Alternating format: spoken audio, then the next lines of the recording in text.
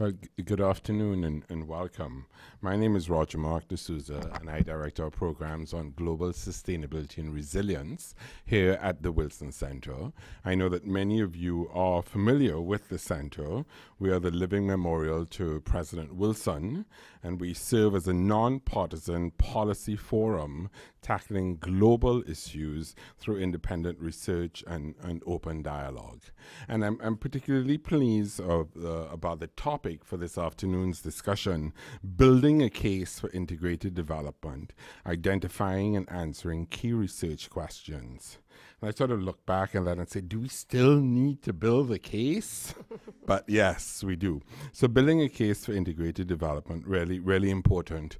And I think this is really a salient topic for us to be examining at the Wilson Center, and particularly for our program on global sustainability and resilience. Some of you are aware that our program is composed actually of 4 programs here at the Wilson Center: our Environmental Change and Security Program, our Maternal Health Initiative, our China Environment Forum, and our Urban Sustainability Lab.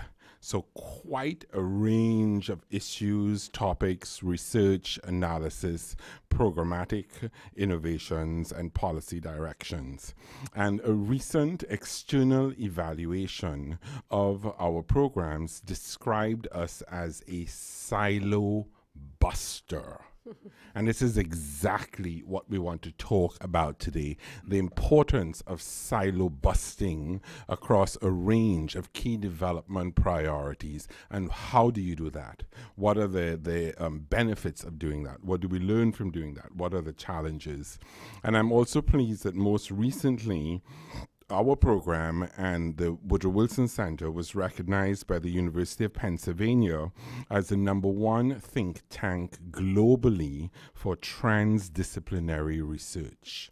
So also an important theme that we will cover today. And I know very often those of us who operate in these circles talk about transdisciplinary, multidisciplinary. Even the terms to talk about reaching across silos are charged from many perspectives. So I'm very excited that this afternoon we can approach this question looking at the base for integrated research and approaches through research, and to talk a little bit about the locus research agenda and to get perspectives from others who are thinking about integrated development from a donor perspective, from an implementer perspective, a researcher perspective, and to have a sense of how this all comes together.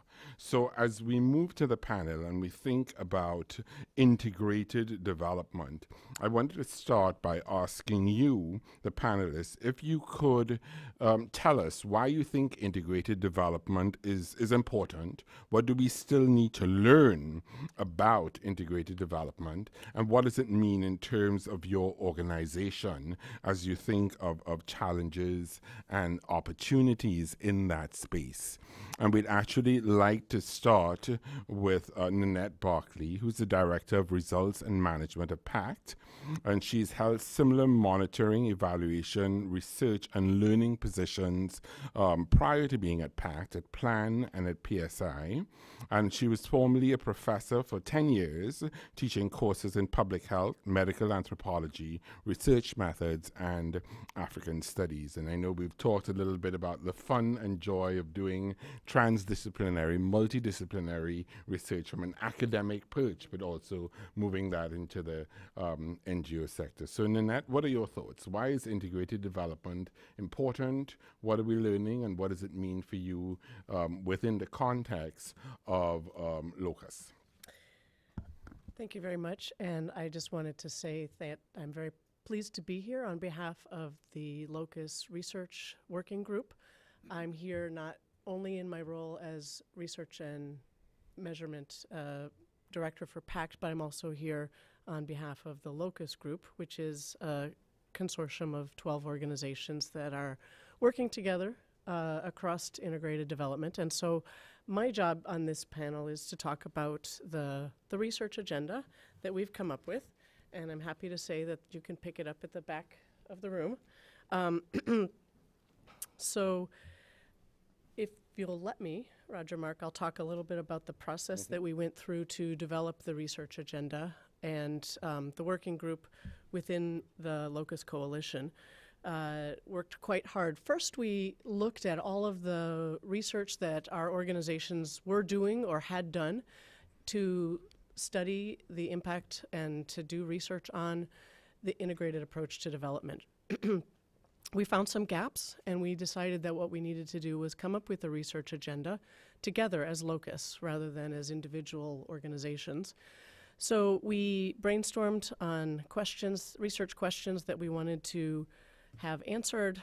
We did we like to say an adapted Delphi method to come up with the research questions that are in this agenda. We really needed to prioritize because there were so many questions that had to be answered, that still need to be answered, if you will, with solid, rigorous research on the integrated approach to development. And so we had to prioritize. Our working group met several times by phone, in person, to come up with the questions. We put together a survey. I think, in fact, the panelists or someone from their organizations answered the survey. We asked people who were surveyed to rank these research questions and to tell us what they felt were the most important ones, because obviously there are so many, we can't answer them all simultaneously. So that was our process. Then we came together as a working group and had a workshop to look at the data that we generated through the survey, came up with the research agenda. You can see in here there are 4 top questions that were most highly ranked. And then we also have listed all of the other ones. And before I go into those top 4 questions, I wanted to just briefly say that the reason we came up with this research agenda is not so that the members of Locus can do research on these topics, but it's so that academics, researchers who are not academically based, funders, other implementing organizations, anyone really can take this research agenda. Locus.ngo, I think, is the website where you can find it too if you need it, and run with it. We hope that you'll let us know if you're going to do research on one of these questions, because we want to bring it together. The job really of the Locus members and of the research working group specifically is to consolidate and to bring together all of this knowledge. So we want to be collaborative. We want to be advocates also for the research, and so that's what we see as our role. So the 4 top questions here I'll just briefly summarize, and not to take up too much time from the other panelists. So when is integration the most appropriate approach to use when you're doing integrated development? Because we know that it's not always the most appropriate approach, and we need to decide early on in what context can it be done in an integrated approach? How is it best done, etc.? Excuse me. Number 2, sorry, I have a cold. I'm going to try to not cough into the microphone too much. What are the costs of doing an integrated approach? A lot of people say it costs more to work in multiple sectors in the same project. We know at PACT, for example, that we have to bring together lots of different partners, and so we have costs associated with that. It also takes a lot of time to get people on the ground mobilized and working together. And so what are the costs in terms of the doing development in an integrated way? The third question is, what do local community members and what do local stakeholders think of the integrated approach? What is their perspective? Are they do they understand that this is one project doing work across health, education, WASH, environment, livelihoods, etc.? So what is the ground level perspective, if you will? And then fourth, are integrated program results more sustainable? So all this work that we've put in up front to bring people together to break down some of these silos, does that result then in longer term sustainability of the results? So those are the top 4 questions that we came up with as a working group. There's more, as I said, in the brochure. But those are the ones that were ranked the highest. You'll see some in the brochure are related to some of the ones I've just summarized for you. But I'm going to take just a few minutes now to talk about what PACT is doing. I'm going to take off my Locus Research Group hat and put on my PACT results and measurement cap, and just talk about one project we have where we're intentionally generating information that can be part of this database, if you will. We're feeding as an implementing partner of projects. I think we're the only one. Well, no DAI, but we're feeding information into this Locus bank of information. So we have a project in Myanmar that started in 2011. It's called SHATO. It's funded by USAID, and it's just been extended through 2018. SHATO works in about 2,000 villages across various parts of Myanmar, or Burma, as some people call it still. It works in the dry zone in Yangon. It works in Kaya State. And then just in the last few years, we've started to work in the southeast. And SHATO is a really interesting project for us. It's one of our most integrated projects at PACT. And it works in livelihoods. It works in food security, nutrition, health, numbers of so many I can't even name them, but I wanted to just bring it up and explain the project to you for a minute, and then tell you about the research we're doing on it and how that feeds into this other research agenda that we're talking about today. The key thing for SHATO is that we work through village development committees, and so we work through local organizations that are representative of the citizens, and we give them latitude to make decisions about what they want to do first and how they want to prioritize. So we work with them to strengthen the Village Development Committee as an organization, but then we also work through them to give grants. So for example, the WASH work that we do is all through grants given to Village Development Committees. And then the Village Development Committee members and then the WASH subgroup of the VDC implement those WASH projects. Same goes with health and other things. But a lot of things that PACT does is about strengthening these organizations, these VDCs, in the case of this project in Myanmar. So making sure that there are women on the VDCs, making sure that they have minutes of their meetings, making sure that they're open to input from the community, et cetera.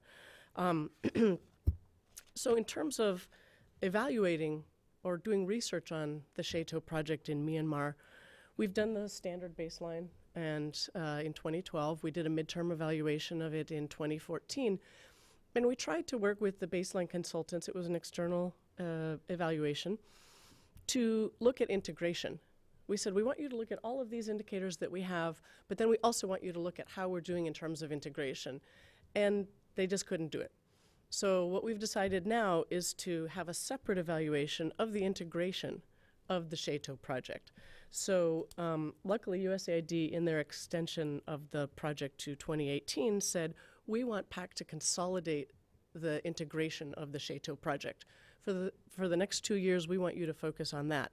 So what we've done is we've put together a terms of reference that we're tendering now for an organization that will do a baseline, if you will, of a project that started in 2011, but a baseline as of 2016, looking at integration. And how is it that PACT Myanmar and our partners are doing this project, and what are the effects that we're having? So we want them to be open to not just the indicators that we have already data on, but also to look at the process of integration. And then in 2018, we'll do the final evaluation of the integration piece of the SHATO project. So, so that's just one example that I wanted to share with the group today about how we're contributing to the evidence base. And I'll give one example. I didn't mention education. It's not one of the things that we're working on in SHATO, but we think that it's going to be an outcome of all of the work we're doing. So as children are spending less time collecting water, and as people's households are earning more money, and as other things are changing within these 2,000 villages, we believe that more children will be going to school. So we've asked them, that's one of the 10 things that we've asked in this TOR. We've asked them, the consultant the evaluation consultant to look at. And so then we can use that information to contribute to the evidence base that is very much in line with the locus research agenda. So I'll stop there. Great. That's it. Thank you very much. Thank you, Nanette. I think it's good to have a very concrete example from Myanmar that demonstrates a little of what Locus is trying to do. I'm going to push you again on the original question.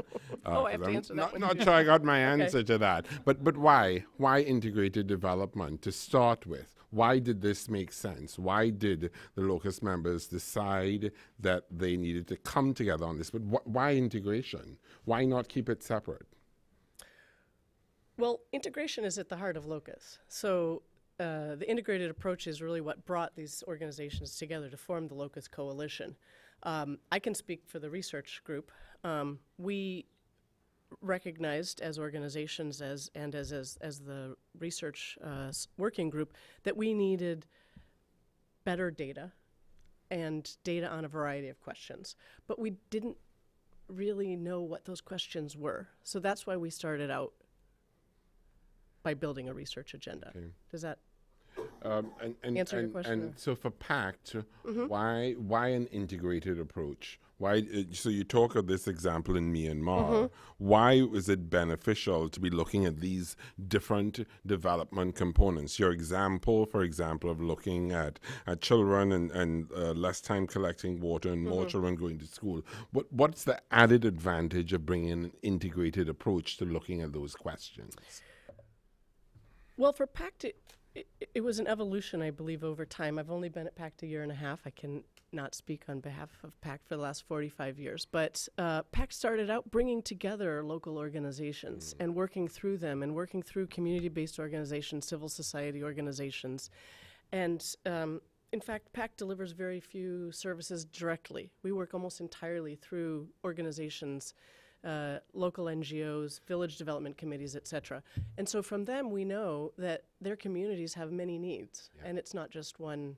They don't just need health, and they don't just need education or WASH or resilience to climate change. They need a whole host of things. And so PACT, because of our work through civil society and organizations and local community groups, we know that it's not, that development isn't happening just in one sector. Great. Okay. Thank you. Thanks very much. So, Jace, I'd like to go to you next, if that's okay. So I'm quite intrigued because you are the integration lead with a cross-sectoral program division in USAID's Center of Excellence in Democracy, Human Rights, and Governance. I'm going to say that again.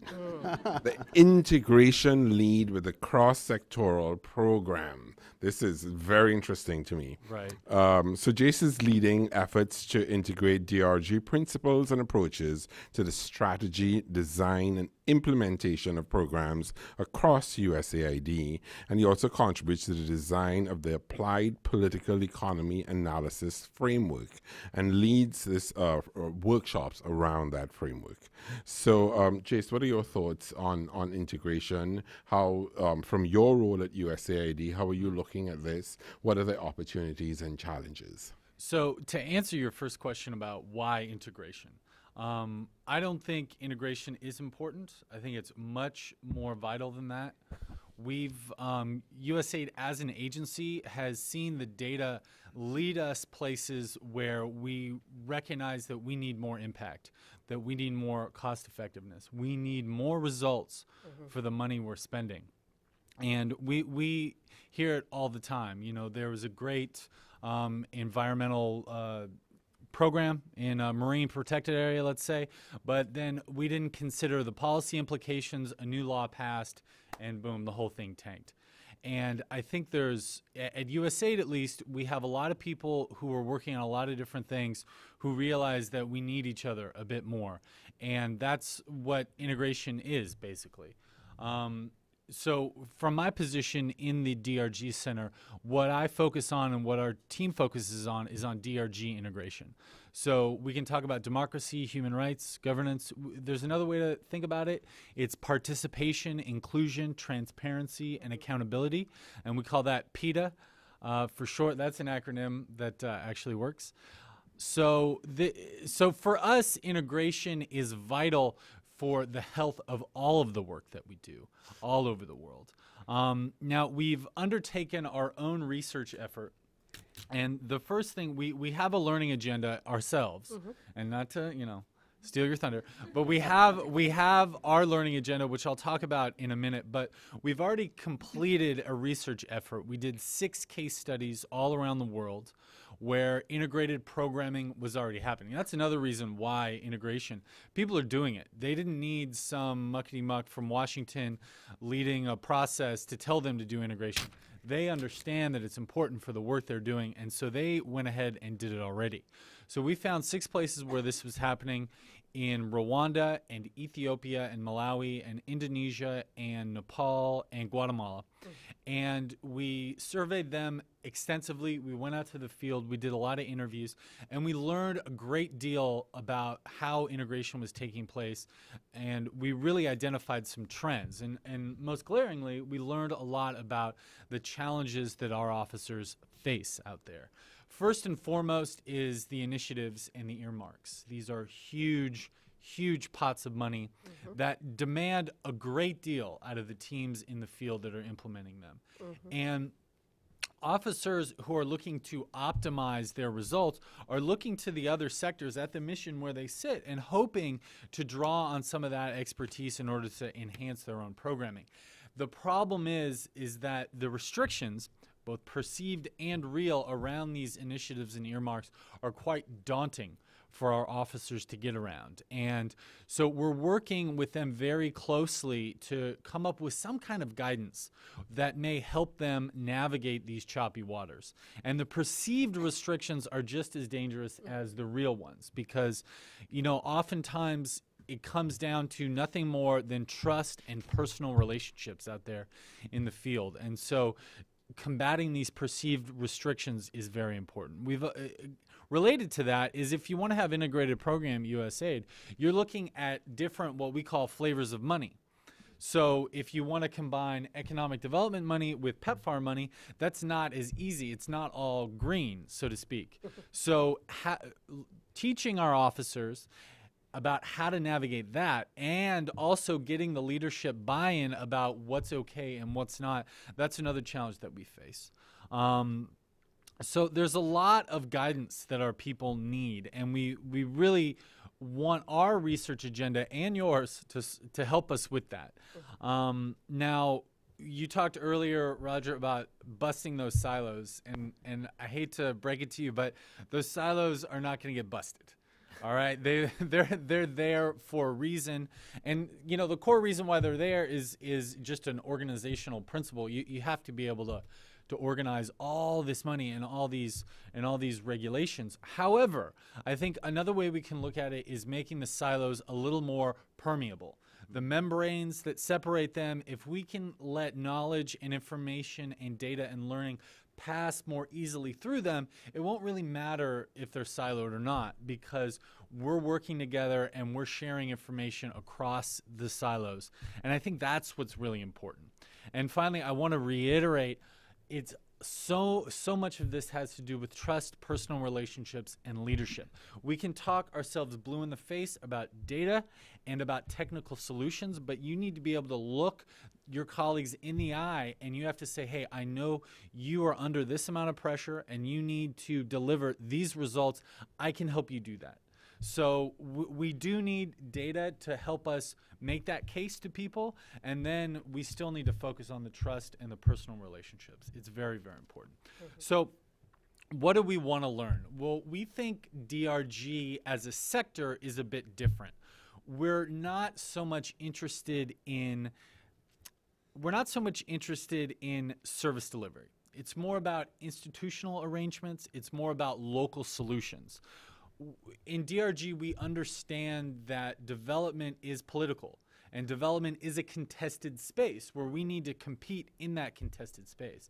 power and coalitions and the relationship between those things is very, very important, not just to our sector, but to all the development work that our agency does. So there's a community of practice out there around thinking and working politically, and we see this as essential to the integration effort. I think that if you think and work politically, I think integrated solutions are just going to come up and hit you right in the face as the way to move forward. So in the way our team sees it, integration, thinking and working politically, political economy analysis, these are all part of the same effort. So we think of DRG as the catalyst. We think of DRG as something that can spark greater impact in all the other sectors. So whether we're trying to integrate DRG with environment, with global climate change, or whether health is trying to integrate with education, we don't think it matters. We think that DRG has a role to play in that.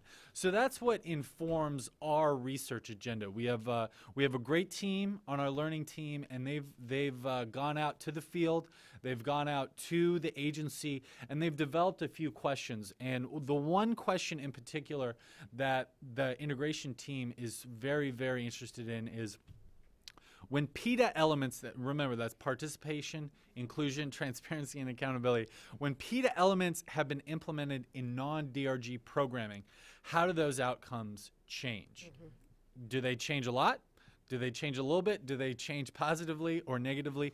This is what we really, really want to know, because I think then, A, we can build a case, and B, we can tailor our engagement with these other sectors to really optimize what they're doing. Now, right now, we have a working group at the University of Pittsburgh. They are doing a review. They're going to present the results of that review in a public event, and in that presentation, we're going to hear about where the consensus is about what the issues are and where the gaps are, what we know that we don't know. And then the DRG Center will fund research to help fill those gaps. And so for our part, that's a very important research effort that we need to undertake in order to be of more value to the rest of the agency. So, thinking about all this and thinking about how to maximize the opportunities around integration and how to really turbocharge, in a certain sense, the work that's being done in the field all over the world, I think we need to look a little bit further and ask ourselves, what does success look like? Because I find myself in meetings with people trying to persuade them and convince them about the work they're doing, talking about integration like it's the end-all and be-all to development, but it's not. I don't even think that integration is the end goal. We need to find a way to do development differently, and whether or not you prescribe specifically to that particular community of practice doing development differently, I think integration will allow us to do development differently. I think integration will create new types of programming that will be more effective, that will be more impactful, that will be more cost effective. So not only do we need to think about integration as something that we need to study greater and that we need to apply to programming, but then what sort of institutional arrangements do we need to be built up around this new paradigm? What sort of management architecture are we going to need for that new reality? I think even though we're not there yet, and this is, I wouldn't call this nascent at all, integrated programming has been around for a while, but I really think there's some momentum here. I think while we're pushing our agenda, I think we need to cast ourselves a little further into the future. Right now, so there is the cross-sectoral programs team in the DRG Center, but we're working with agency leadership to create an integration lead that will help coordinate all the efforts all across the sectors. And I think that'll be very, very important, not just from a practical standpoint, but also from sort of the perspective of leadership by putting that flag down there. I think that'll mean a lot to the implementer community. And we're also working on how we can allow our officers to better manage adaptively. What sort of mechanisms do we need to allow them to be more iterative? So as programs are integrated, they're going to change and they're going to be in flux. And if we're thinking and working politically, then we can start to iterate a little more quickly, and we need the mechanisms in place to do that. So that's where USAID is right now. Great. Thank you very much, Jace. I think very interesting. I wonder whether you could talk more about, so in your context of talking about challenges, you talk about initiatives and earmarks and restrictions and perceived restrictions. And you talk about that in the context of trust and personal relationships and how that is so important. Could you give a specific example of this perceived restriction so we have a better sense of what you mean by that? Sure. Well, if you take one of our biggest and most successful interventions is PEPFAR. PEPFAR has done a lot of good work all over the world in a relatively short amount of time. Now, however, our officers are starting to bump up against the limit of what they can do. And that's not good enough for them, that's not good enough for the mission, and that's not good enough for the U.S. government. So they're trying right now to negotiate around the restrictions around PEPFAR about how you can spend the money, what sort of activities you can spend it on, and then how you record the results. I have officers out there in the field dealing with 70 to 80 indicators that they need to report on quarterly for one program. And that's a lot of work. So when you talk about trust, I come in, I say, hey, can we integrate some policy reform here or maybe a little civil society coalition building here? And they say, okay, but then I have to report on even more indicators. And how do I know? I need a direct line of sight to my results. How do I know this isn't going to set me back, that maybe my management LOE or maybe that of my partners is not going to be defrayed across too many things, and we're not going to be able to see the results that we're already seeing? I mean, that's where trust comes in. You know, do no harm is an important principle in development, but that also applies to the officer in the field. I can't do any harm to their portfolio and to what they need to show to their bosses. So that's where trust comes in. So I wonder if you could, so you're the integration lead, and I think of folks who have a similar role to what I perceive your role to be in other situations. And I wonder whether you could, do you consider yourself a disruptor? Are you an enabler? Are you a facilitator? What's your role really? And how does this applied political economy analysis framework that you work with help in that process? That's a great question. So I think facilitator is the word. I'm not, you know, my role and then my team's role, and they work very much more focused on individual bureaus and sectors. It's not about convincing people to change everything they're doing. The solutions are there. The management structures are there. It's all about brokering that information and putting it all together. That's what's important. We have champions everywhere. The champions we know about, the champions that we work with very closely, and then there's the champions out there that we haven't met yet. So there's plenty of people out there willing to integrate their programs. And there's plenty of people in leadership who see this as a new way forward. It's not our job to disrupt anything. It's our job to bring those people together, put them in the same room, give them the research and the data that they need so they can go forward. Now, in terms of PEA, we really think that if people consider the political economy of their context, and believe me, they already do. We just provide them with the framework on how to organize all those ideas that they already have. We feel that if a group of people at a mission are thinking and working politically, if they go through the PEA training and learn about the framework, then they're just going to run straight into integrated solutions. And it's not going to seem like they're being disrupted. It's going to seem like, oh, this is a new path forward. We are banging our heads against the wall. You know, our CDCS was doing great, but not quite as great as we wanted it to do. I think PEA is a way to sort of unlock those doors of the mind and of, in terms of different offices working together in the mission to sort of pursue these new ideas.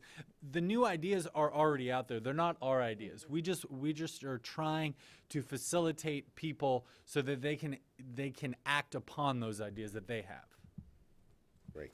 Great, thank you very much. So Jim, I'd like to come to you now. You are the Chief of Party for the Bridge Project at Development Alternatives, Inc., and you have spent more than 35 years working on technical and project management in a variety of settings in Asia, the Near East, Europe, Eurasia, and Africa. You have worked for USAID and other donor-funded projects and bring technical expertise across a range of disciplines from environmental policy, climate change, adaptation, knowledge management, protected areas management, and ecotourism, resource governance, institutional development, capacity building, have also touched on gender, disadvantaged group, renewable energy, natural resource economics, and environmental compliance. Okay, a lot there. But Jim, as Jace was speaking, you kept nodding your head and smiling, and so I suspect you have a lot to share too. What are your perspectives? I do. I want to address your questions in order. First of all, I'm really happy to be here. This is one of my favorite topics. I work in the environment and renewable energy for most of my career, and those fields are inherently integrated. And so I feel very comfortable in this setting. I worked especially in rural areas, and you go down to a village or any community, and there is no Department of Public Works, there's no Department of Agriculture, there's no Department of Education. Households are inherently integrated in how they address the world, and they have to be, especially in rural areas, but also in urban areas, they have to be able to adapt to sudden risks and threats. And so they need to have lots of different skills and lots of different alternatives. So if you're going down there with your one single sectoral project, and you say, we're here, we're the government, we're here to help, it's most likely that you won't succeed very well. So you always begin with going to where they are and identify what their needs are. And at the organizational level, what the bridge project we've been working on with the Forestry and Biodiversity Office at USAID, one of the key challenges we face is going to where the other sectors are mentally. I don't mean that denigratedly. I mean their biases, their language, their terminology, their framework of knowledge, and so that and that can be very different, and is oftentimes very different from sector office to sector office. So that when it comes to trying to do integration, you have that challenge of being able to communicate, as well as the trust issue that Jace mentioned. Why is it important? Well, the other thing I wanted to bring up was that, as Jace was saying, and the other speaker as well, is that a lot of people are already doing it. The Sustainable Development Goals are all integrated goals.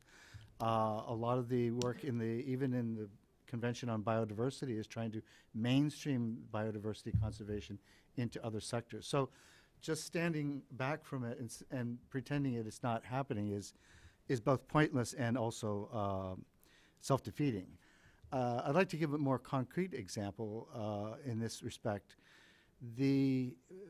One of the most important series of value chains that the Bureau for Food Security deals with are these value chains in basic staple crops and other crops. And about 60 to 70% of those are pollinated crops.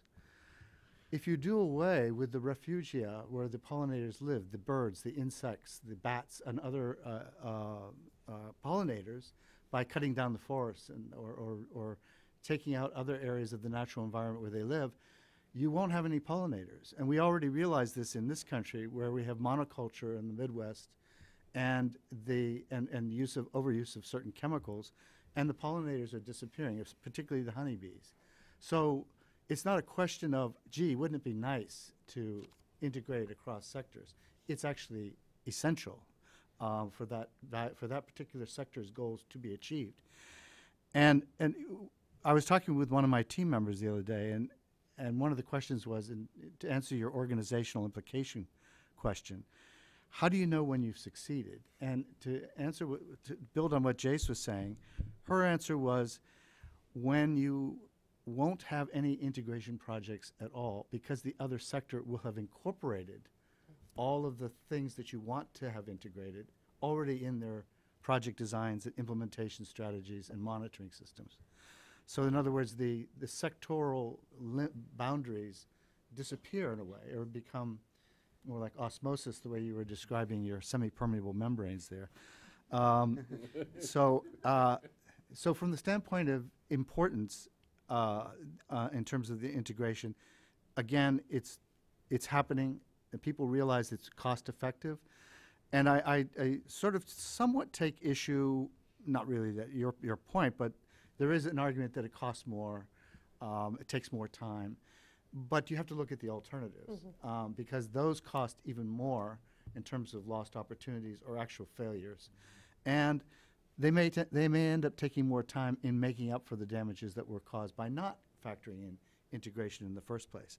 Having said that, it is possible for organizations like USAID and other donors to be overly integrated, to put on one particular project so many different sectors and actors that the project is a mile wide and an inch deep and really can't accomplish very much because they're trying to do, through no fault of their own, I'm talking about the implementing partner now, which is my perspective, through no fault of their own, they're stuck with an impossible design. And this is where I think we need to really, for integrated projects in particular, it's essential that we build in collaborating, learning, and adapting approaches because those are necessary to build into the design right from the very beginning to say, and of course we need the acquisition models to be able to do this properly, but to be able to constantly look at what you're doing, going back, shifting the design a little bit. Where are the things that of that 18 sector integration project you got, maybe there's 2 or 3 that are really working out well. Let's focus on those and maybe have the others addressed through other mechanisms. What do we need to learn? Well, I go back to what was said about evidence. The more that we focus on evidence that's being generated, not just through our own projects, but through other organizations that are doing systematic analyses. So in the field that I work in, the Collaboration for Environmental Evidence is a very important body. They do systematic analyses of evidence across the board to identify gaps and strengths in the evidence base, and we need more of those like that. I would also say, in terms of organizational implications, the large contractors, what they don't do enough of is to look across the many projects that they implement, let's say for USAID, and do their own synthetic learning of what's worked for them. It would be beneficial to them in terms of producing better proposals or marketing or whatever, but to have a learning function in these contractor organizations that are doing that, you can't expect necessarily to be funded by the donor, but it's for their own good that would present a better product in terms of, or service I should say, and I think that would be worth doing for these large firms particularly that can afford to do it. Great. Thank you. So, Jim, how long has the bridge project been going on? It's been going on for about a year. We started in August of last year, and it goes for 5 years. Goes for 5 years. And we'll be looking at case studies in USAID missions. We'll be looking at other sectors here in Washington, 5 particular, climate change, health, economic growth, food security, and democracy and governance. And then looking across other organizations to look at where the evidence is for integration. So one of the things that I wanted to ask you, and Nanette and a few other colleagues and I were talking about this a little earlier, you know, there are many young people who are looking at graduate study, and they look at someone like you who is doing this work on the ground, and they say, I want to do that too.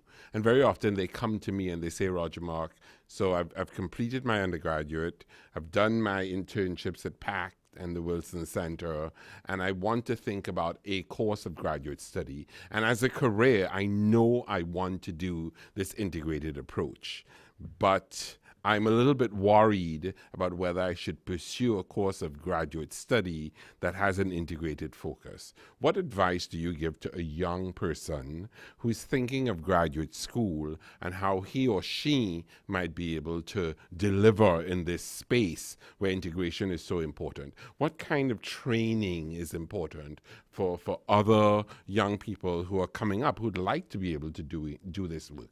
What do you know now that you wish you knew and learned when you were at graduate school?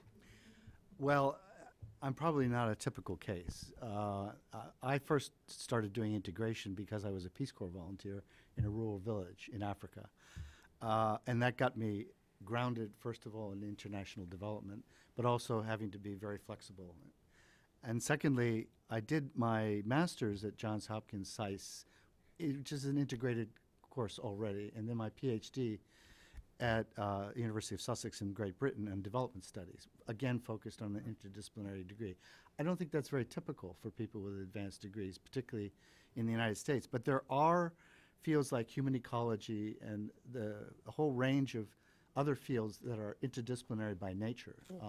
And those are becoming more and more popular and in demand, in fact. So that, in fact, the more narrow you are in your disciplinary, the less, I would argue, flexible you are in the marketplace to some extent.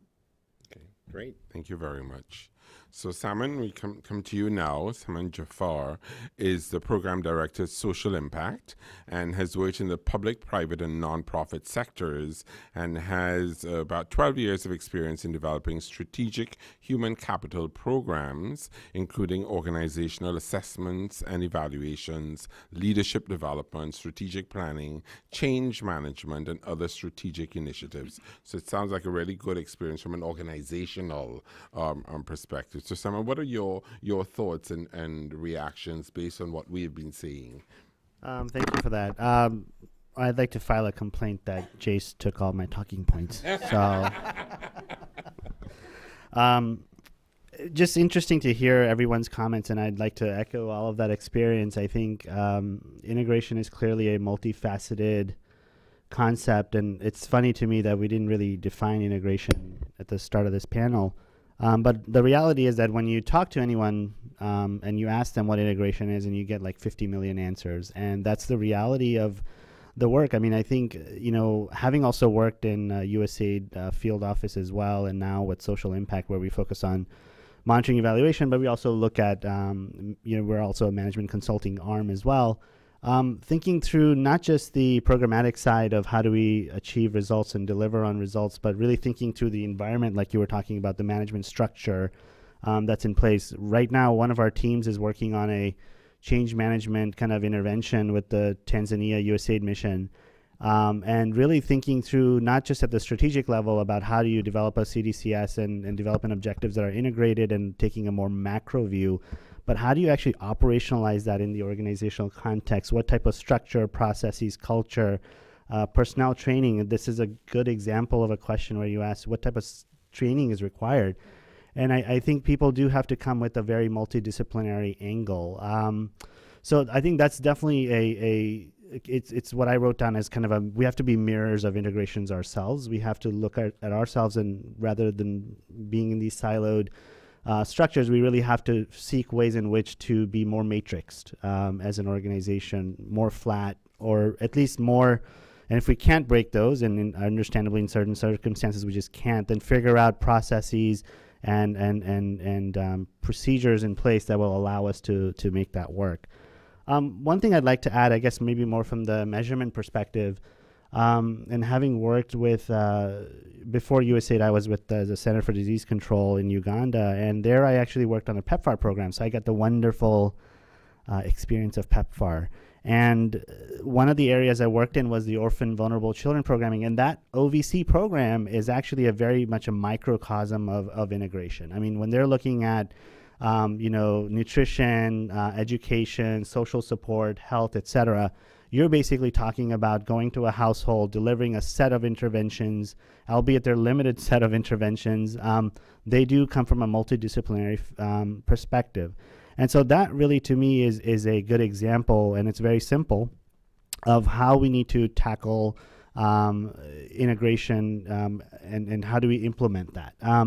And let me talk a little bit more about related work in the OVC sector. One of the things that we developed in Uganda, I remember, was an index to measure vulnerability. And so I think really, if you think about whatever workplace you're in and whatever sector you're working in, ultimately your program is alleviating some sort of vulnerability, right? So if it's vulnerability of poor education, or if it's reduced health outcomes, maternal mortality, or a lack of transparent media, whatever it is.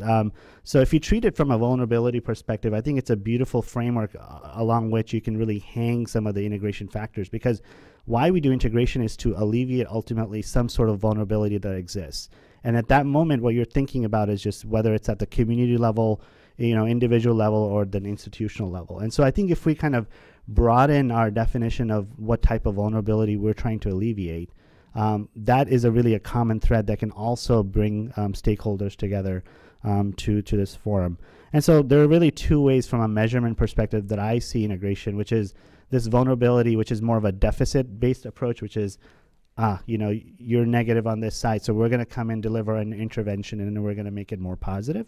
Versus you're trying to, the other side of the coin is basically looking at quality of life. And so in the literature and a lot of the evaluation space, you will see now more integration of quality of life components and measurements, because those are the more higher level, impact level measurements that people are looking at.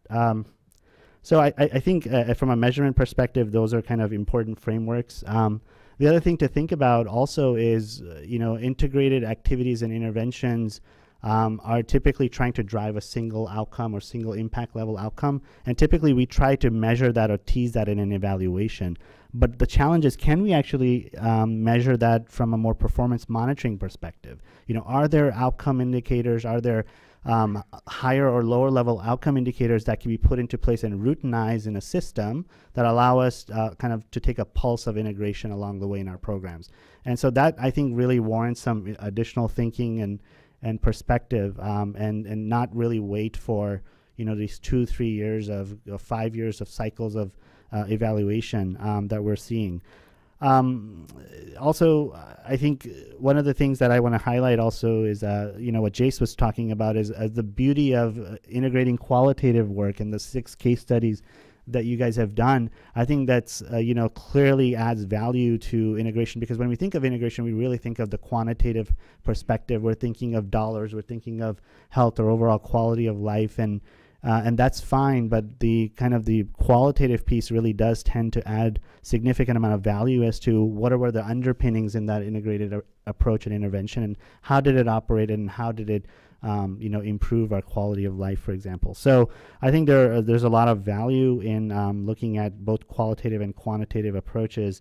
The other kind of things I looked at was, or wrote down, was, just the type of indicators that we have in place, and I think they're beginning to evolve. Like, for example, when you look at nutrition-sensitive indicators in the agricultural sector, it's a very clear attempt to try to integrate both, feed the future priorities, for example, maternal child health priorities, global health priorities, et cetera. Also, I think we need to be a little bit more intentional about funding measurement of integration, just as we should be intentional about funding integration programs or integrated programs. I think we really need to think carefully. What I like to think of it as is planning for measurement, but really learning from management. We need to really plan for the monitoring and the evaluations ahead of time. And as we implement that, as we manage that process, we need to learn from it and adapt to it. And that's obviously the heart of CLA and the various learning orientations that we have. So I think really we need to think through at what levels of integration do we want to measure our impact? What are some of the frameworks and deficit-based approaches that we want to look at? And what are some of the common themes across the board that we want to try to measure and really successfully implement and measure integration?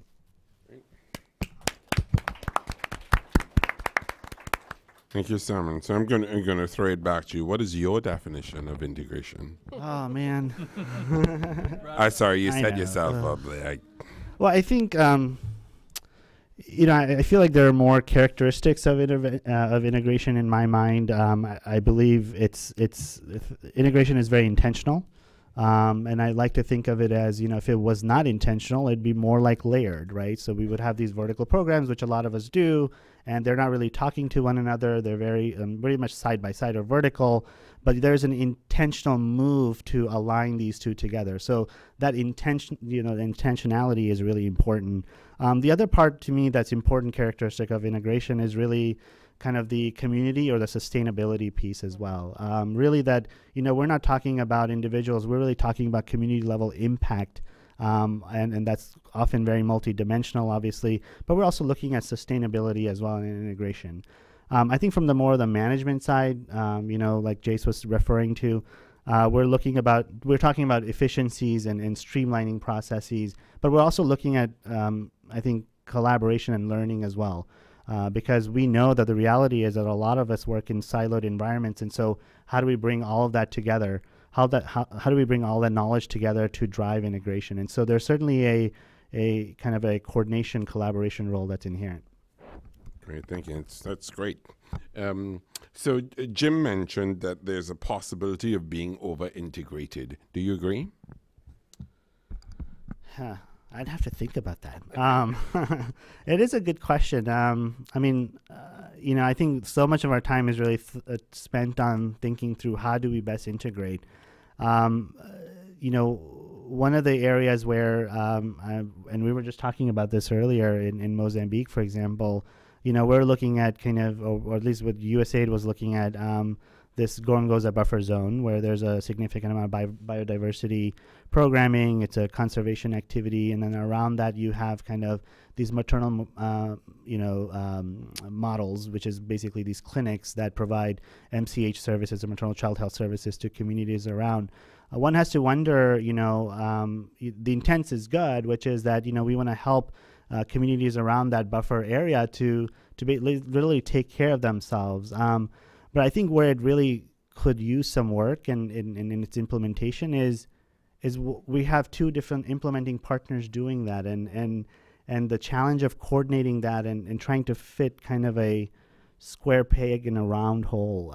That's, so I think we just have to be, and maybe it's not an example of over integration, but I think what it raises is the level of complexity of not just the strategy and the project design and the activity design, but we also think about implementing partner competencies and the type of consortium that's really necessary in order to attack that integrated need in that community. So, thank you. So, Nanette, I wanted to come back to you because I'm sitting next to you and I'm hearing a lot of agreement and reactions to what's being said. And I wonder whether you could talk a little bit about why are you excited to be part of the Locus Coalition and how Locus is positioning itself to work with actors such as we have here on the panel. What does that mean for you moving forward? And I think as we thought about today's event, we talked about integrated programmings holding the promise for delivering better development programming and as a result, nuanced, sustainable results for people in cycles of poverty. And I'm not quite sure that I understand what is meant by nuanced, sustainable results. So what's the nuance there that I might be missing?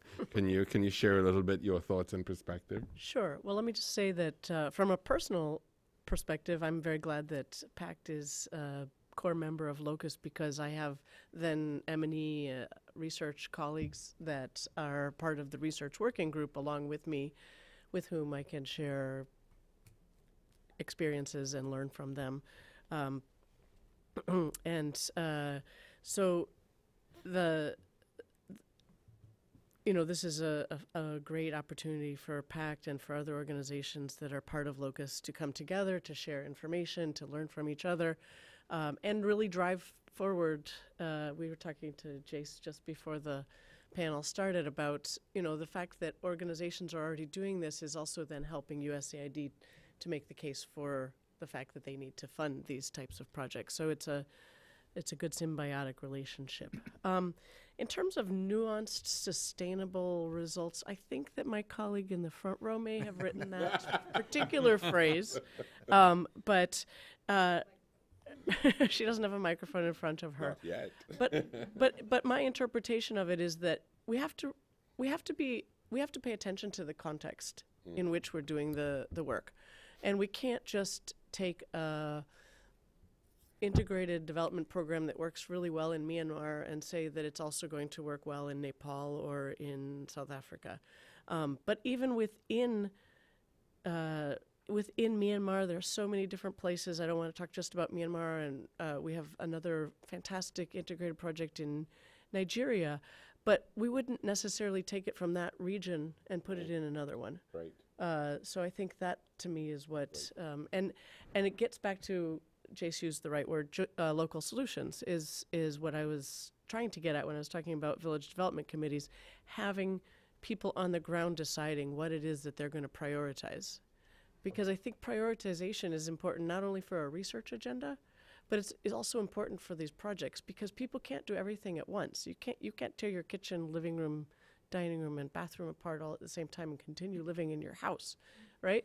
So, but same goes with development, and I'm glad that you were a Peace Corps volunteer, so was I. And you do get a perspective when you're on the ground and you see what's happening, and you do have this overload issue. And I just want to answer really quickly the question you asked of of Salman. Are there dangers of too much integration? Yes. And we just had a series of workshops where in the field where PACT got people together to talk about our integrated approach. And one of the things we discussed was what happens when you overload community volunteers.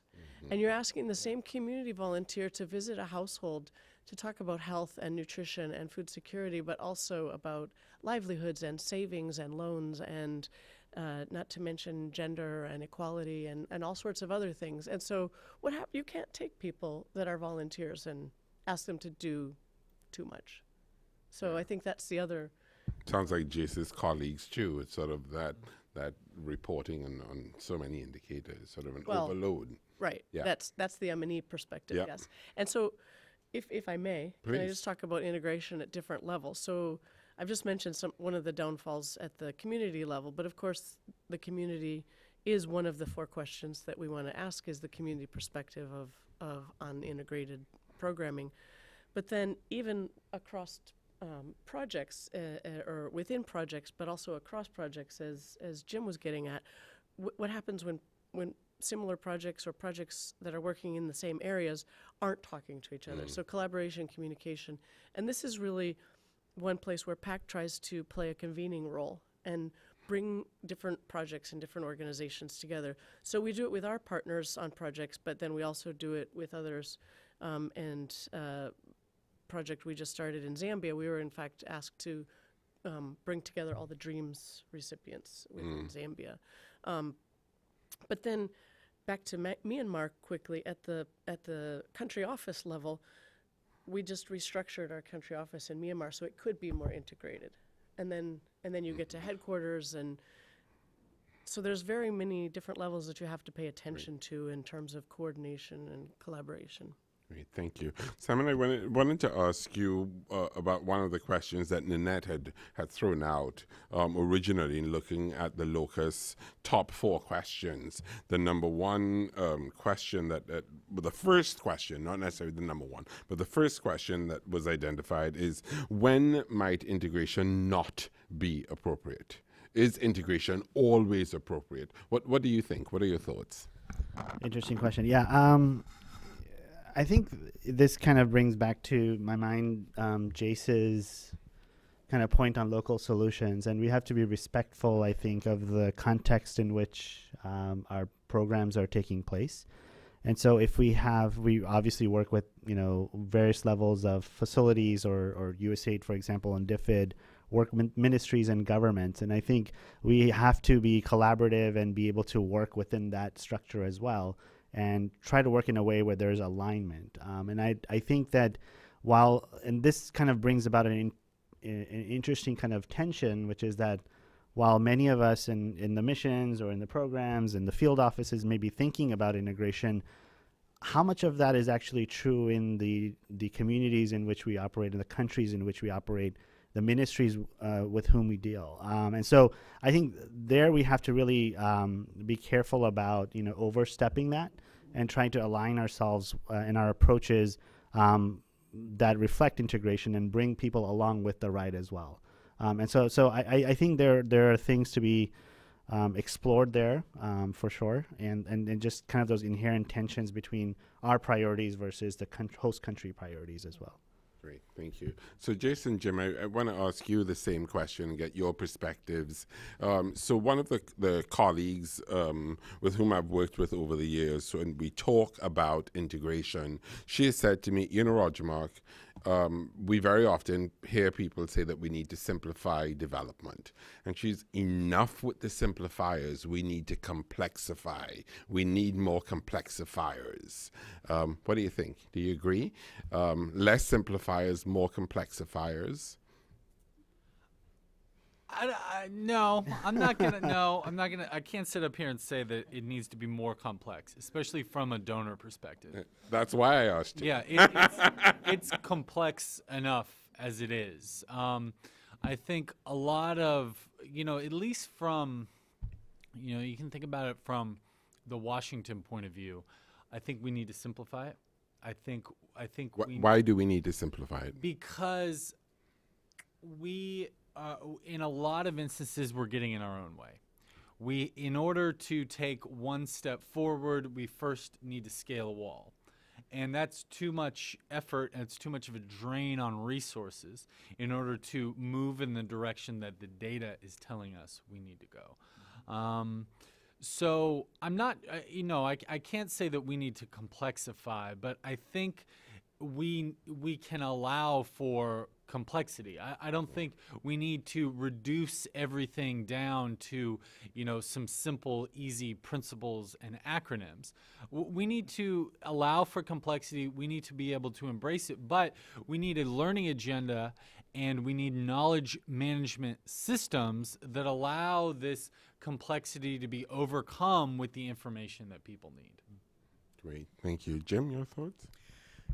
On the question of integration, too much, too little, I think it depends on what we're talking about in terms of what's getting integrated. So in the area of environment, let's say where I work, it's literally impossible not to avoid addressing the issue of institutional governance or rule of law when it comes to environment, because that's what governs the sector, that is environment. Similarly with climate change. And I would say that's also true for economic growth. There's very little about natural resources and ecosystems that support the use of those resources that doesn't have an economic component, either a direct alternative livelihoods, or direct livelihoods component, or an indirect one in terms of provision of ecosystem goods and services that support other sectors directly. I mentioned pollination. That's just one example. Water supply is even more common example. So for those two sectors, which are, I would call them sort of diffuse integration, their tools, their systems, law, legal, regulatory frameworks. PETA, in the environment field, PETA dominates. Participation, inclusion, transparency, and accountability have always been very important for environmental management and environmental compliance as well. So where I think the intentional area comes in is when you're going across sort of the technical sectors, health and food security, let's say, or biodiversity and education, or whatever combination. Those do have to be addressed more carefully. And I think there you have an interesting potential for mixing different tools. So a contract that has very strict controls from the standpoint of AIDS management might be good for some sorts of integration, whereas an assistance, a grant or cooperative agreement might be better for other aspects. So, great, thank you. Let's open it up. We'd like to hear your questions. My colleagues will come to you with a microphone. I'll ask you to identify yourself and get to your question quickly so we can take a number of questions. So if you raise your hand, we'll start with you at the front, and your name, your affiliation, and to your question quickly. Hi, can you hear me? Hi, my name is Sohail Salahuddin, and my background is in structured finance, business, and development. And I think I've been doing integrated work for about 25 years. So just to give a matrix sort of response question quickly, as Roger said, if we're still debating this, I would just say from the start where Nanette started with the idea of the pilot project, I mean, you need to have controls in the experiment to start with before they're designed to know what a differentiated outcome is. There is, and like Jim said, I mean, everything in an environment is related. I feel like all the projects I do, even in finance, we draw on every aspect, whether writing an annual report now, it's required in corporate law, by the way, just so you guys know, because I don't think there's anybody here from business. You are required, aside from finance, to cover environment, health, safety, governance.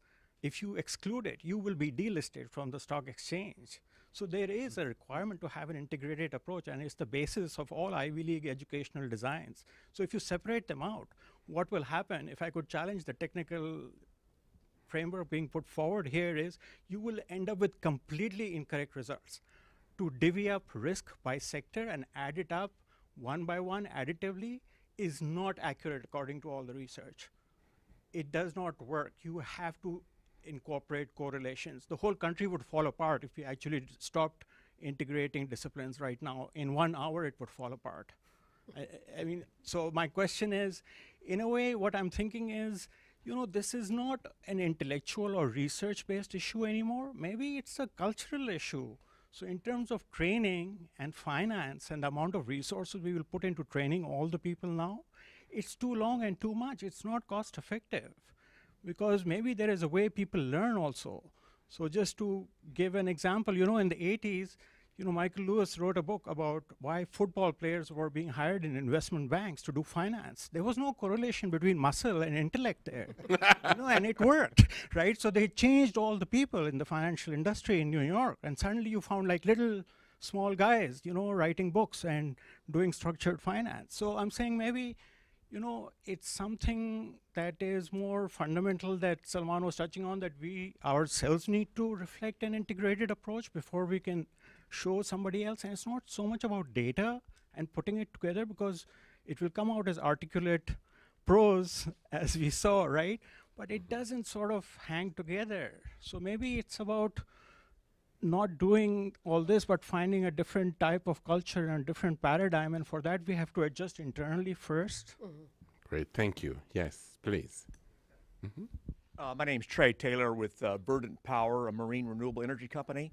I have a rhetorical question for the panel, which is, who integrates the integrators? All right, thank you. Yes, lady behind you. Thank you. My name is Ellen Chigwanda. I'm from Harare, Zimbabwe. I'm an Echidna Global Scholar with the Brookings Institution. And my question is, what is the point of departure for integration?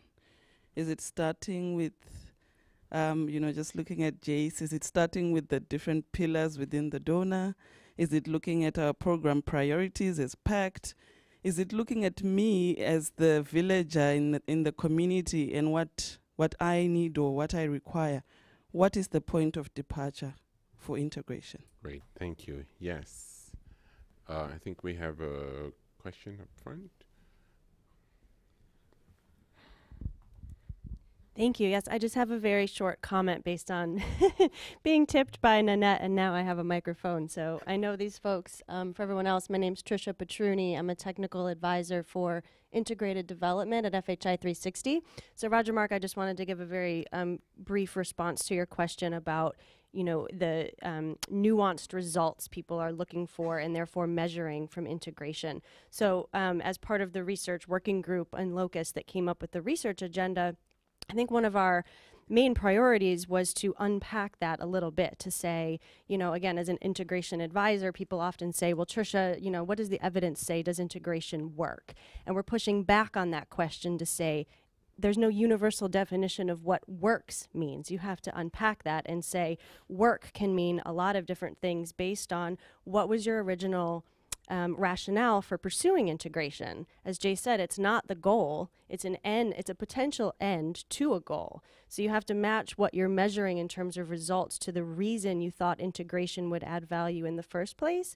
So a couple of the examples we have in the research agenda on the different nuances of results that we want to see and that we should be measuring for using a variety of research methods are things like user satisfaction. So do people actually prefer an integrated model of development? Another one, for example, is reach. So are you reaching a higher total number of people if you use a multi-sector approach, and maybe that's important to you.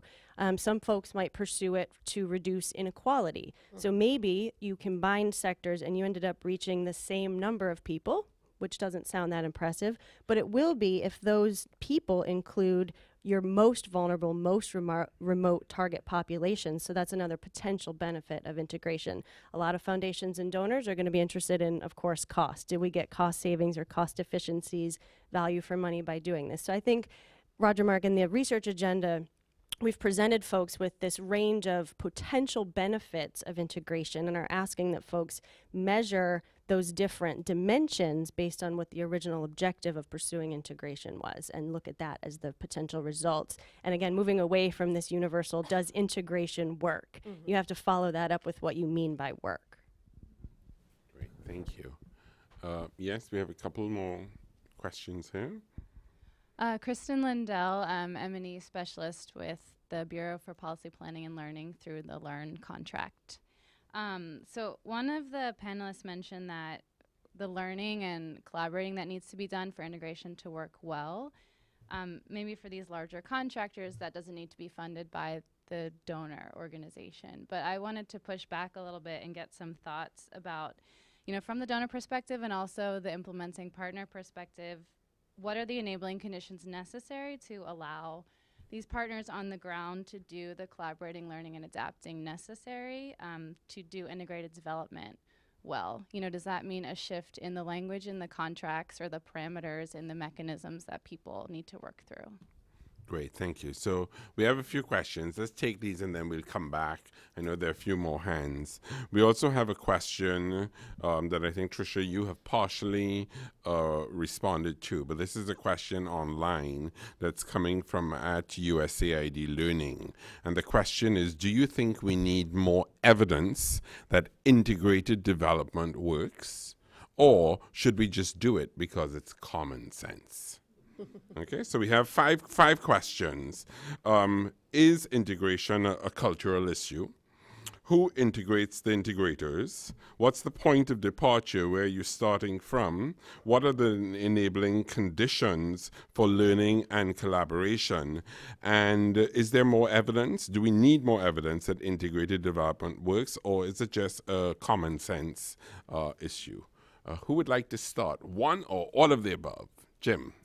I'd like to take the point of departure question. One of the tools that's used in the environment field is from the Open Standards for Conservation movement is the use of situation analysis and theories of change. And the advantage of the situation analysis is that you lay out the problem in its entire dimensions, both from the standpoint of if your threat, a particular threat that you want to overcome or opportunity that you want to seize, because it depends on what particular issue you're addressing, and trace back the drivers in the original drivers and causes of those drivers. Then you line up a range of solutions, or at least pathways, to reaching your reduced threats or increased opportunity. And that provides a very useful analytical point of departure that can then drive one or more designs for a particular intervention. So I think and then that results, of course, in a theory of change that if X is met and Y is met, then Z will be achieved. Okay, great, thank you. Can I just build on that and say the APEA that Jace was talking about is another, it's similar to the situation analysis, the political economy analysis. I'll say that Locus is the integrator of the integrators. That's the purpose behind the coalition, is to bring together people who are doing integrated development.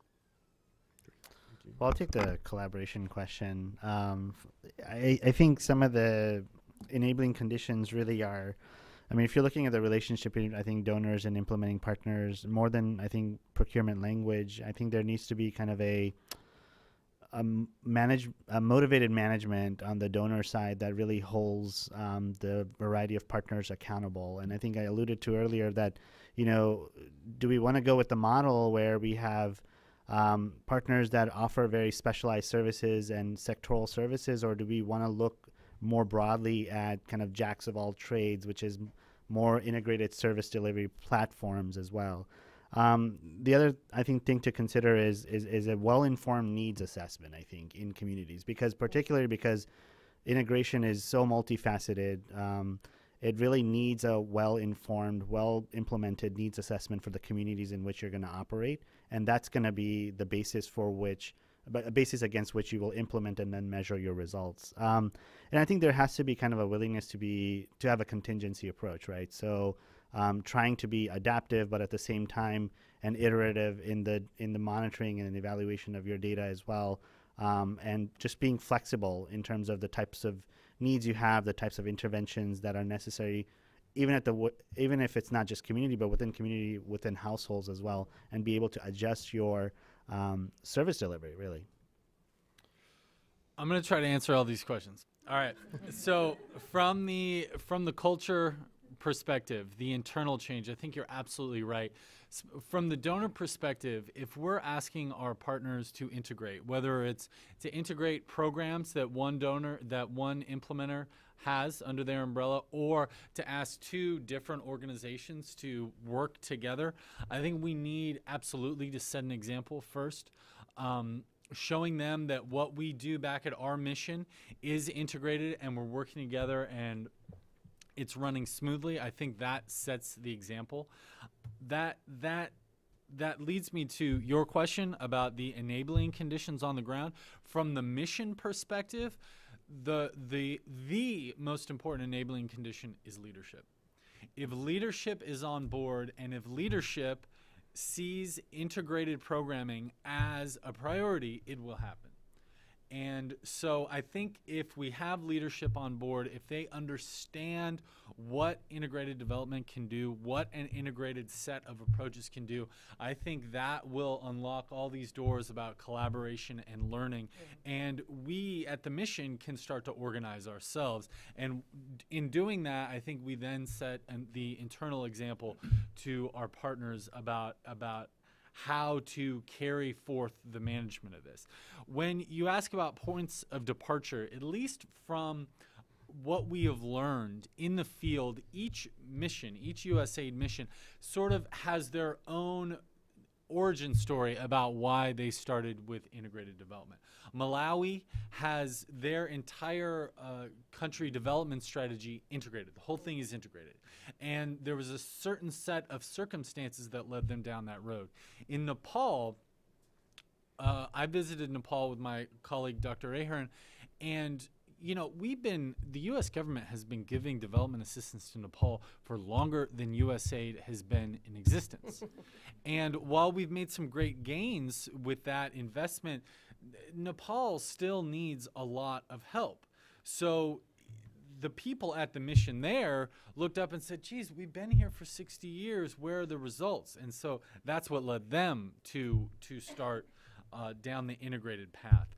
And I guess the last one was, what does work mean? Mm-hmm. Yeah, what does work mean? I think that's a great point, because as you mentioned earlier, I don't think integrated approaches in the long run will cost more. I hypothesize that they will cost less, maybe after initially costing more. But what you said earlier, what is the opportunity cost? What is the cost of not working integratedly? Should we do it because it's common sense, or should we do it because it actually we have the evidence? I'd say, yeah, both. It is common sense, but we do need the evidence in order to justify that. So what does work mean? Maybe a program that's more sustainable and whose results don't need to be topped up year after year after year by other programming. I think that is what works means. So Jason, great, fantastic. I wanted to build on some of your earlier comments on the political economy framework and the question that we have on culture and your earlier statement on power dynamics. Right. You know, I think at the heart of this is getting to how we deal with power dynamics that are not necessarily political in nature.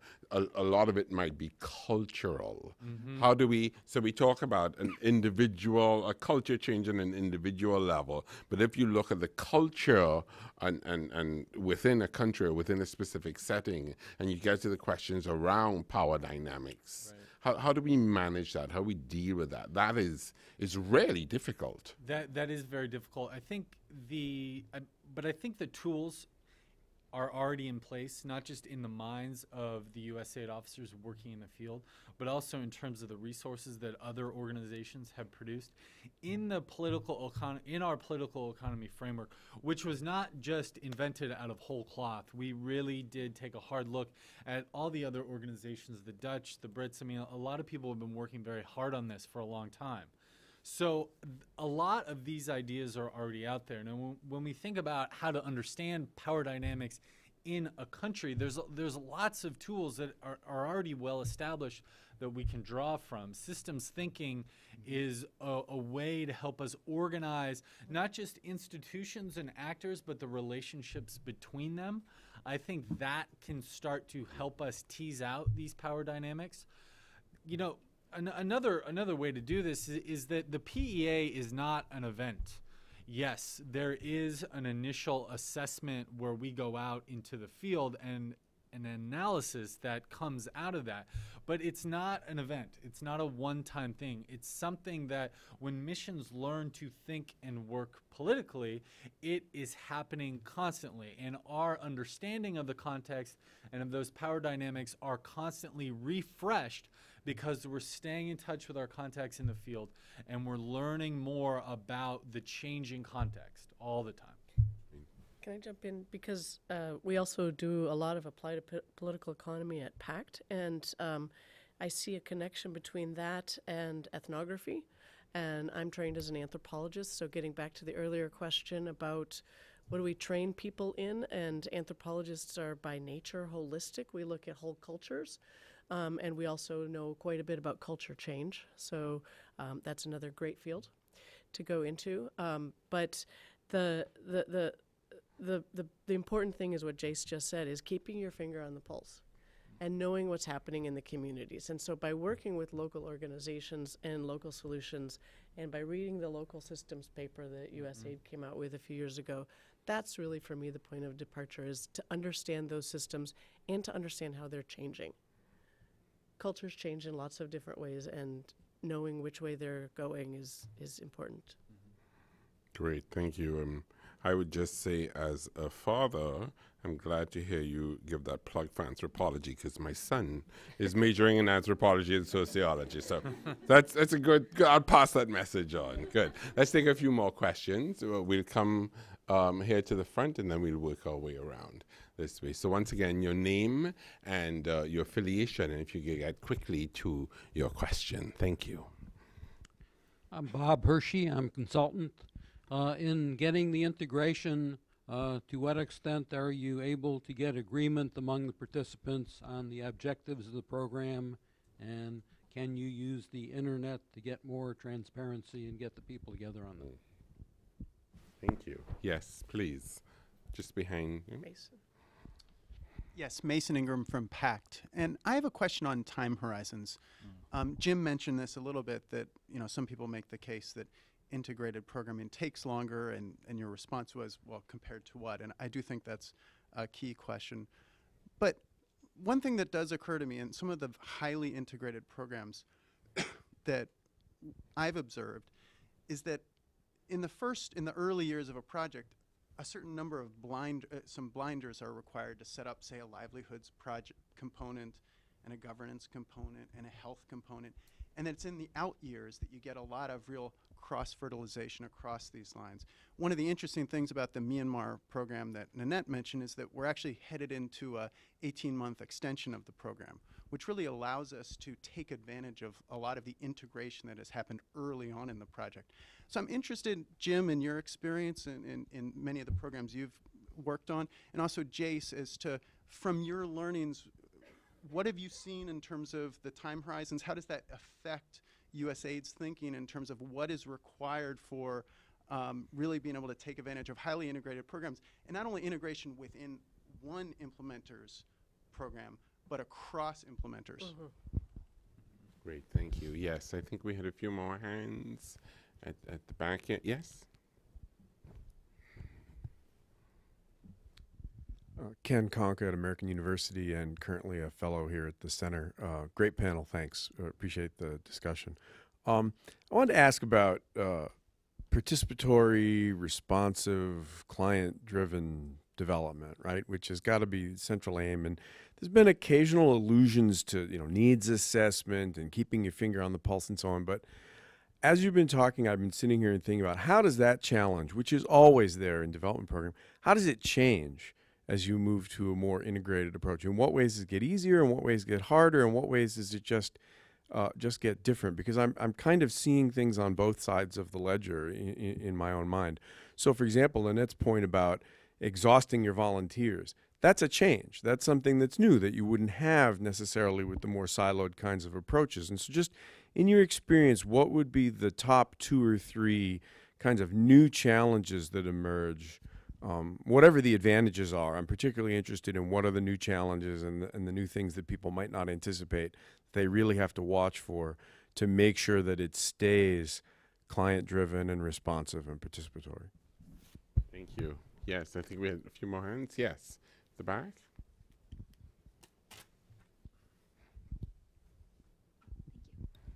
Hi, thank you for this panel. My name is Dilafruz Khonakboyeva. I'm a director at the Aga Khan Foundation. We are actually part of Locus. We're incredibly happy about that. And for those of you who don't know, the Aga Khan Foundation, multi-input area development is one of our things, which means integrated development for us. And I'm actually incredibly thrilled to hear kind of the tides moving in that direction and all of you being kind of committed to that. One story I wanted to share, we have a study coming out next month around 10 years in Badakhshan, which is a northern province of Afghanistan, about the quality of life and what integrated development looks like. So I wanted to share this one study, especially when we're talking about behavior change and culture change, is that there's an apple farmer and he's gotten into the habit of stocking them in the wintertime. So obviously it's the livelihoods and it's the income generation, but he uses that money that he generates to send his daughter to the university. And so that's just one story of what we hope to publish next month is what does it look like to kind of integrate all these sectors, but look beyond that in terms of change. So again, thank you for that, and we're incredibly thrilled to be a part of this. Thank you. And once the study's out, how can we get access to it? So actually we will I'm sorry, just because we're recording. Right, we'll actually kind of share that on our website through Locust as well. We're hoping to have an event as well, not necessarily in September because it'll be after UNGA. We don't think it'll be a great time necessarily in DC, but further into the winter. So if you're interested, definitely come and talk to me and my colleagues. We're thrilled that you're excited. Great, thank you. I think we had, yes. Hi, thanks. Laura Ahern, Learning Division, USAID. I had a question about change management. And I know Salman mentioned it in his... I'm sorry, we can't hear you. Is this working? Yes, I think you just need to speak. Hi. Can you hear me now? Yeah. Laura Ahern, USAID Learning Division, DRG Center. I had a question about change management, and Salman had mentioned it before, and I wanted to know whether the same sorts of approaches to what we were just discussing, staying close to people you're working with, all of that sort of needs assessment, those sorts of human-centered design, anthropological, ethnographic approaches can also be used in an organizational setting, such as USAID or an implementer's office, and it also relates to the question about culture that came up just a little while ago. If we have a need to change culture or adapt it in certain ways, so at least to change behavior, how do we go about it? Thank you. All right, and I guess I wanted to also just build on the story of the apple farmer and livelihoods and income generation. I know from some of my experience with integrated programming, when we talk about sustainability, and it's a factor that many of you have mentioned, we had identified in some of the specific population health and environment integration programming that when there was a livelihoods dimension to the programming, that led to greater sustainability of the programs. And I wonder whether we could just have a few comments or your thoughts on what you mean by sustainability when you talk about sustainability. So a few questions for you. How do you get agreement around among the partners at the inception? Is the internet and other online tools useful for integration and bringing people together? What about different time horizons? How do you manage that? What are the implications across different implementers looking at integration? How do you deal with change in the context of a participatory, responsive, client-driven development approach? And then an associated question, what does that mean for change management in an organizational setting? And then what about sustainability? What are your thoughts on sustainability? So Nanette, can we start with you? One or anywhere you'd like to start. I think I'm going to pass to Salman for a minute. Okay, Salman, let's go. Okay, well, I'll take the change management question. It's been, really fascinating to work with a mission and within a mission as well, where we've really tried to push integration. And I have a colleague here who I've worked with before on that.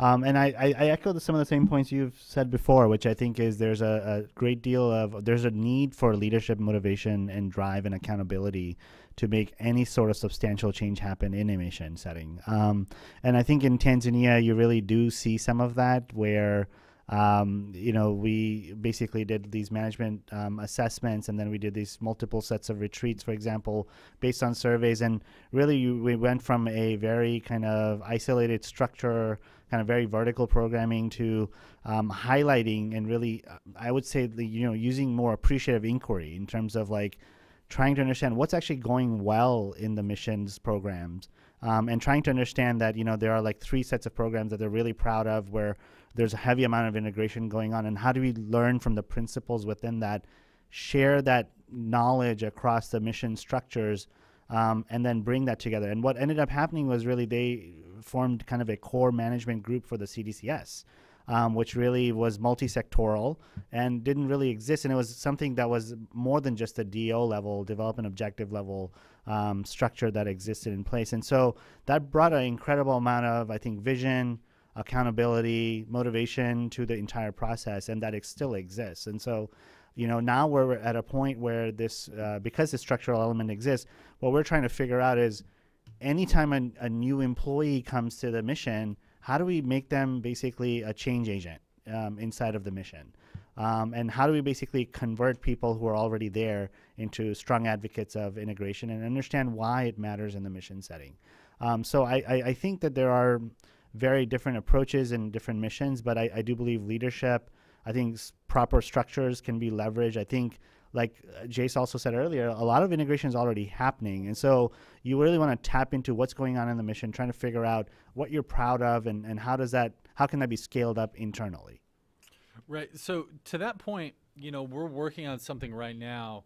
We have a lot of partner missions in Africa that are doing some really interesting integrated programming. And what we hope to do soon is bring them all together in one location and really workshop through what's working with them and what problems they're seeing, not just to document that and to mark the trends, although we think that's important as well, but also to just right then and there workshop the problems. If someone's saying, well, I'm having trouble with our contracting office, they're not cooperating. Well, and then another mission right there can say, well, oh, listen, we had a great partner and this is what we learned. You try this, try that, maybe this solution will work. So we're trying to build that community practice and make it really deep and really strong. And we hope through that, we can start to convert some of the skeptics that are at the mission and make it a cultural thing. So when new officers go to that mission, whether they're new to the agency or just new to that mission, they'll see that integration is something that people are talking about and that they want. This is something is seen as a cultural value. We think that's really important. To your question about time horizons and how certain components of programs can start less quickly than others and gain purchase less quickly, one thing that we found that's really, really important is that the most robust integrated programs are those that are intentional from design to implementation. This is not something that you mentioned it earlier. You said integration is intentional. It is intentional. Now you can, suddenly realize a synergy between two ongoing programs, and maybe you want to draw them closer together, and that's great. But in order to be truly robust, it needs to start at the beginning. And I think if there's an understanding that, maybe the health component of this new integrated program is going to kick off and it's just going to catch fire, no problem. But the other parts are going to take a little bit longer. As long as there's an understanding to that, I don't think that's a problem at all. I think that's great. I think we need to, if that is a problem, I think we need to learn a lesson in patience. I just want to build on that last point. I think when you're talking about design and starting activities separately, they have to be designed so that they have linkages that will work later on. So you have to build them in so that they're not just going to keep traveling like this unless you push them in. They will naturally go this way, but they have to be designed that way. The other point I wanted to cover was the internet. I think I'd broaden that to the whole field of information and communications technology. This has been a force multiplier, as the military likes to say, when it comes to enabling integrated development, because if you just look at geographical information systems, those are by design an integrated platform for spatial data analysis using many different data layers that provide a way of seeing holistically what's going on in any given location. This has been invaluable in terms of enabling actual building on and achieving synergies, as well as avoiding things like cumulative impacts or future disasters in the design of infrastructure, for example, and so forth. The other thing about ICT is that the internet mobile technology has enabled knowledge sharing to really, really come down in terms of the obstacles to it. And even to, when I was working in Cairo not so long ago, you'd see shepherds walking down the street with phones. These guys are really poor, but they had enough money for a phone. And they were using it. They were using it to set up meetings to sell their sheep, if nothing else. And so that's just a simple example, but the ICT revolution is a big factor, I think, in making integrated development work better. Just one moment on the sustainability question. I think from the standpoint of the farmer example there, there was a behavior change that was facilitated by having a very strong set of incentives that becomes internalized. And that's the sustainability issue has to be a question of internalization of incentives for positive change. And that's going to differ amongst the sectors and even within sectors.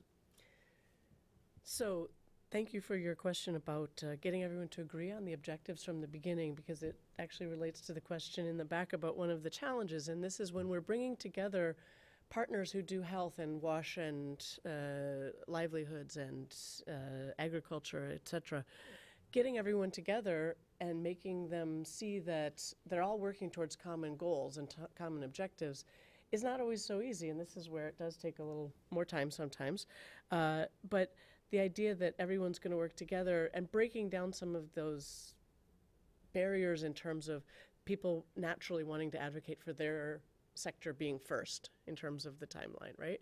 And so trying to figure out how is it that these are all going to work together and what are our common objectives is crucial. And that's one of the challenges. But it also gets back to, I think we were talking about earlier, we were talking in fact about government agencies. And one of the levels I neglected to mention a few minutes ago was working with various ministries And getting ministries to work together is another issue that we sometimes face. In terms of the Aga Khan study, I wanted to say thanks to you, and also to, I think it was Jace or Jim who said earlier about quality of life. This is another thing that we're looking at very seriously at PACT, and it's one of the other questions that the Myanmar project is looking at in terms of measuring that as an outcome in terms of quality of life. And in terms of sustainability, for PACT, a lot of it is about building local infrastructure, local governance structures, PETA, I like PETA, but making sure that when we leave behind, there are people who are talking together and working together, and they don't need us anymore to convene. Great, thank you.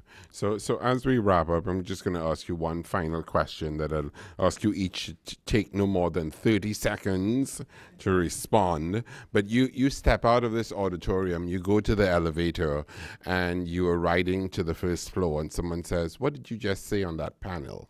What do you say? What's your key takeaway message? 30 seconds or less. What do you want people to remember the most from your conversation today? Who'd like to tackle that? I'll go first.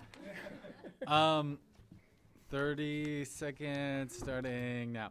So DRG is not just something that is important to integrate. We really think it's the key ingredient to help other sectors integrate. We believe that DRG, the PETA principles, are catalytic, something that can be the glue that allows, say, health and education to link together. We also think that, and I say we, I'm speaking on behalf of my team in the DRG Center, that we really believe that governance considerations are the key to unlocking sustainability, and sustainability in this case being the ability that these gains that we make in our investments stay after we leave. And we think that's really, really important. And by being sensitive to that political context, and by being able to manage adaptively, by being able to iterate as we go, we really think that we can achieve greater impact and greater sustainability across all of the sectors. Thank you. Who's next? Jim. I'll go next. 30 seconds starting now. So in an era of climate change and the tremendous vulnerabilities of our planet towards from climate change, from the ever increasing, it seems, number of fragile states in conflict, the world can't afford to have single sector projects, activities that do not achieve synergy and do not achieve multiple objectives, because we don't have the time for that anymore. Mm-hmm. And I think, to go back to what my other colleague said in the last 10, 15 seconds, the key to that is transparency and governance, and that integration can help facilitate both of those things, not to the exclusion of single sector, but to achieve that synergy and good governance is essential today. Great, thank you. So I would say that integrated development is happening, and we need to do a better job and be more intentional about gathering the data that we already have and gathering new data that's going to help to prove that where integrated approach is warranted, where it's not, and where it's working, and that includes defining work. So where we're having greater impact, but also by looking at process and structure and other things that are not just about impact. Great, thank you. I'll share maybe two, I think, philosophical things to leave with. I think what I gleaned from the conversation really were two things, and I think the Aga Khan example is a really good one, which talks about kind of development as a multi-generation program, project, process, whatever you want to call it, I guess process.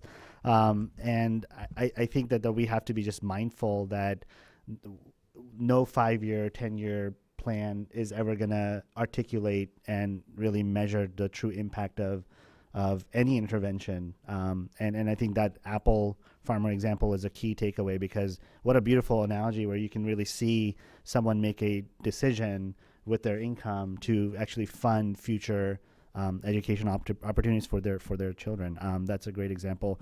And the other thing is, I really believe that development itself is in itself in infancy. I think it's growing, it's developing. I think when you look at any sort of system where it starts very specialized, and then over time it becomes a bit more diverse. And I think that's where we are today. We are at undoing some of the silos, the linear thinking, the kind of, it's just my program and me thinking, to it's us. It's about a more complex world, and we need more complex solutions. So I think we're becoming slowly more diverse in our thinking and more divergent. Wow. Talk about food for thought. There's a lot here. So I think we've had a really rich discussion. And I think I reflect back to just the context of how we talked about integration, from statements like, I don't think integration is important, it's essential. It's really at the core of development. Silos will exist. We need to think of semi-permeable membranes. Think about how we permeate them and what that means. How do we operate within that context? But at the same time, to recognize that the fields are inherently connected, they're integrated, and households are inherently connected and integrated. We also talked about, we didn't say the word, but I heard resilience, the importance of adapting to risks and needing to plan for that and do that. And we talked, as I think as part of setting the context, the costs and the opportunity costs. What are the alternatives to not integrating? What does that mean? We also talked a little about the characteristics of integration. We talked about the intentionality, the sustainability, the efficiencies, and opportunities to collaborate and learn.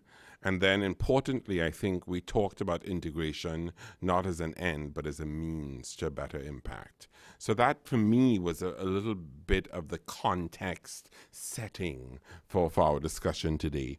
I think from there, we talked about challenges. How do we move forward with integration? How do we deal with the earmarks, the indicators, the reporting, and the perceived restrictions on what can and cannot be done? How do we go to where the other sectors are mentally? How do we do that? How do we deal with the different flavors of money? That came up. If it's not all green, how do we manage that? What's the challenge and the fear of being over-integrated? Does that lead to an impossible design? What are the implications for that? We recognize the importance of looking also at power dynamics. And if you have to deal with administrative structures, how do you work across ministries? That may be an impediment. What do you do when you don't have leadership buy-in? We recognize that as being really critical. And then the time frame for looking at impact. If we move beyond the project cycle time frame. So these are all challenges that we talked about.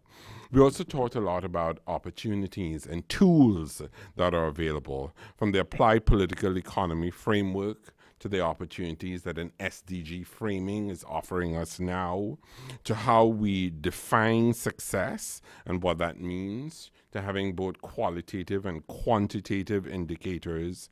We talked about the opportunity of institutional arrangements, of learning, iterative learning as we go, how organizations can be more matrixed ourselves, how do we take advantage of that, and integration as a means to reduce vulnerability and address quality of life issues. So there were many opportunities and tools that we talked about and identified.